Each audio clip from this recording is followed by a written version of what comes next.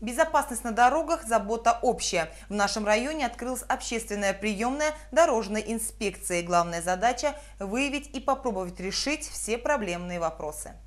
Группа дружных ребят неустанно твердит: безопасность важна, взрослый пусть подтвердит.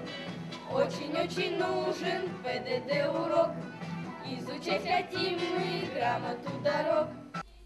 Правила поведения на дороге эти ребята осваивали вместе с букварем. Победители районных, областного и российского конкурса «Безопасное колесо». Команда юных инспекторов дорожного движения всегда на посту. Теперь на информационном. Их агитка – лучшая пропаганда. Готовить будущих водителей и пешеходов надо с детства.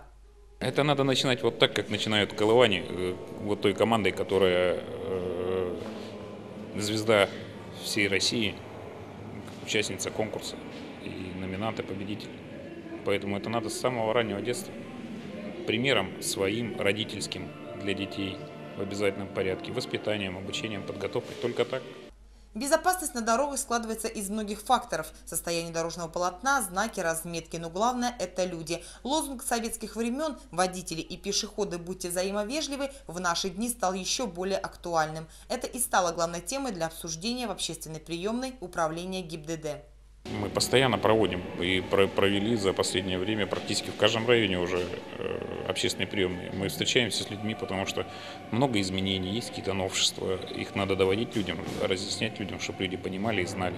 У людей много вопросов к нам, как представителям органов милиции, сейчас полиции уже. Поэтому если люди что-то будут не понимать и будут делать не так, никому от этого хорошо не будет. Наша задача – сохранить жизнь и здоровье. Наша задача, чтобы безопасно было жить и ездить.